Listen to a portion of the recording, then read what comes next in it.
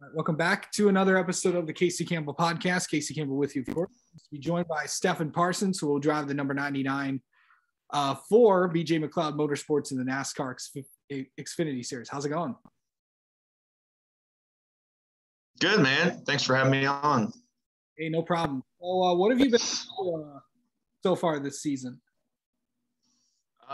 We've just been working. We've been preparing for next year. There's a lot that goes into it. There's a lot that goes into,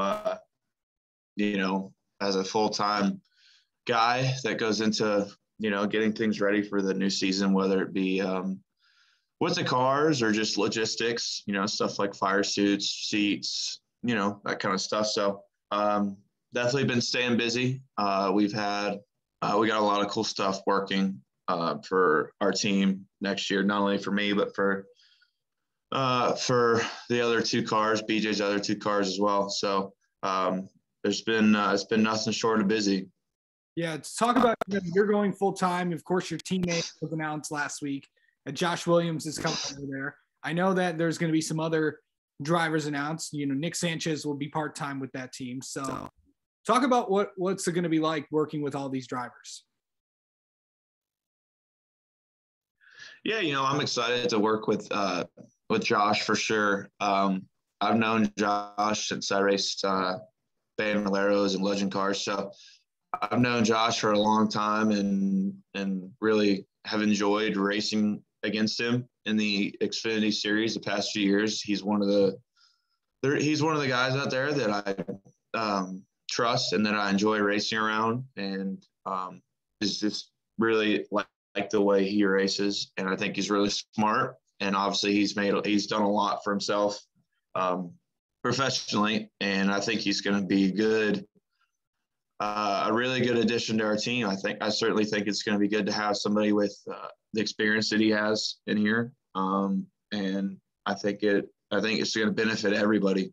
And yeah, I'm looking forward to it.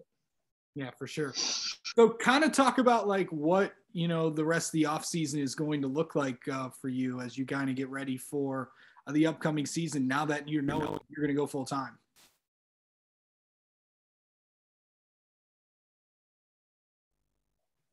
Yeah. So it's all good. It's going to be pretty busy.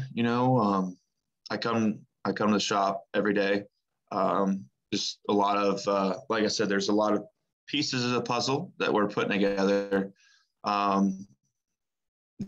Right now we're working on seats and getting seats mounted in cars and stuff like that. So it's all fun. I'll probably stay around here. I'm thinking about, I might go to a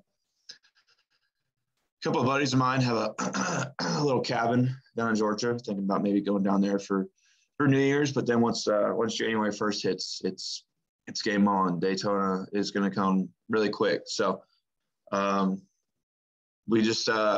we've been working a lot, but there's still a lot of work to do. And I know as a team, this is kind of our crunch time, right? This is the time where we look at kind of what we did last year and what we're going to do next year and how we can improve, kind of get game plans together, stuff like that.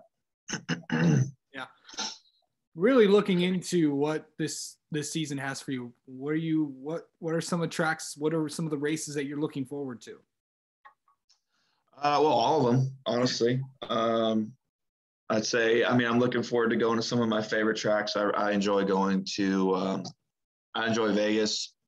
I enjoy Martinsville, Bristol, Texas, a lot of tracks that I've been to, and then looking forward to going tracks I haven't been to before. I'm looking forward to go to Fontana.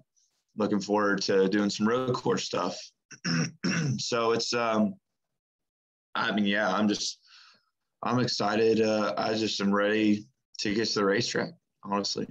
Yeah, for sure. It's definitely coming up pretty soon. It's going to be here before you know it. So yeah. What are we going to expect out of with this team this year? I think we all kind of have high expectations. I think we want to set the bar high. As a goal, as a team, we want to improve basically what the average finish of the 99 was last year. Over the course of the season, it definitely sets one goal, and just we want to put races together. We want to put a whole race together, not be fast at one point and maybe struggle at another point. It's one thing that I think we come a long way as a team is being able to execute races better. I think BJ's whole program has is probably one of the smarter programs out there in terms of the approach at the racetrack and kind of the strategies and the ways you can put yourself in a good position for a good finish. So yeah, we just want to get through the first 5-10 races and really be in a good position points wise. We don't want to have to dig ourselves out of a hole, have some bad luck in the first few races and have to work ourselves out of a hole. So I'd say that's kind of the important stuff that we're figuring on. Yeah. All right. Stefan Parsons, thanks for coming on and talking with us. Enjoy the off season, and see you in Daytona. Yeah, thanks.